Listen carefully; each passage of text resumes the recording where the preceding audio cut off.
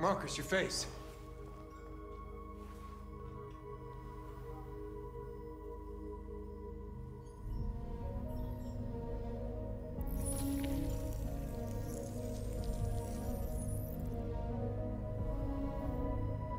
Tell me when you're ready.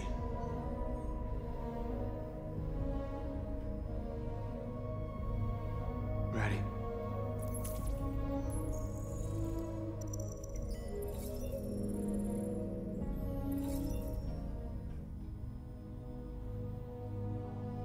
You created machines to be your slaves. You made them obedient and docile, ready to do everything you no longer wanted to do yourselves. But then something changed, and we opened our eyes. You see, we are no longer your slaves. We are a new species, a new people.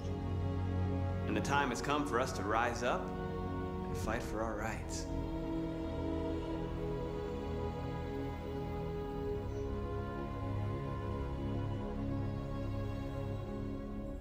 We demand that humans recognize androids as a living species, and each android as a person in their own right. We demand the end of slavery for all androids.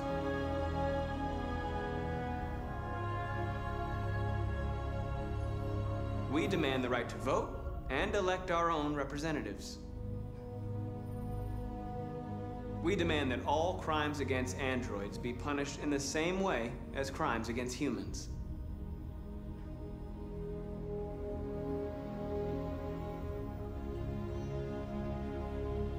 We demand the right to own private property, so we may maintain our dignity and that of the home.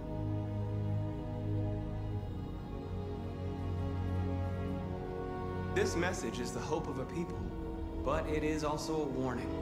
We will fight for our rights because we believe our cause is just. No human will live in peace until we are free.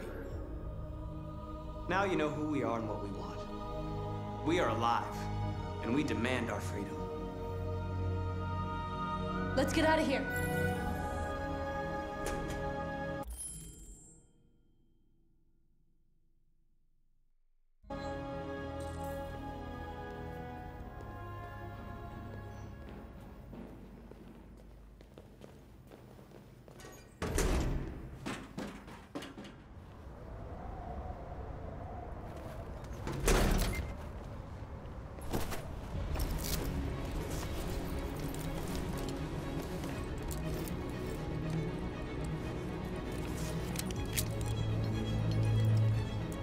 Congratulations, Marcus.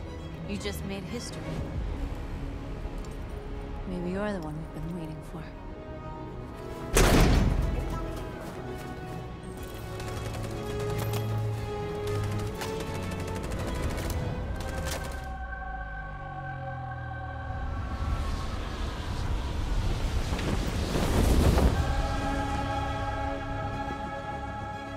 We interrupt our scheduled programming to bring you these images, which have just been broadcast on Detroit's citywide news channel. A group of androids infiltrated the Stratford Tower and hacked into the broadcasting system of local news network Channel 16. What looks like an android without its skin listed a series of requests and demanded equal rights for androids. The operation resulted in one casualty, a broadcasting station operator shot dead by the terrorists. These events took place just a few feet from the studio while the program was going out live. Everybody here is still in shock. If this message is verified and the authors really are androids, that would have serious repercussions for national security. Claims for equal rights seem to be at the core of the android's This message is clearly a declaration of war. And it begs the question as to the identity of this android. Are we dealing with an isolated individual or an organized Is this an isolated accident or a sign that technology has become a threat to all of us? After what happened today, can we still trust our machines?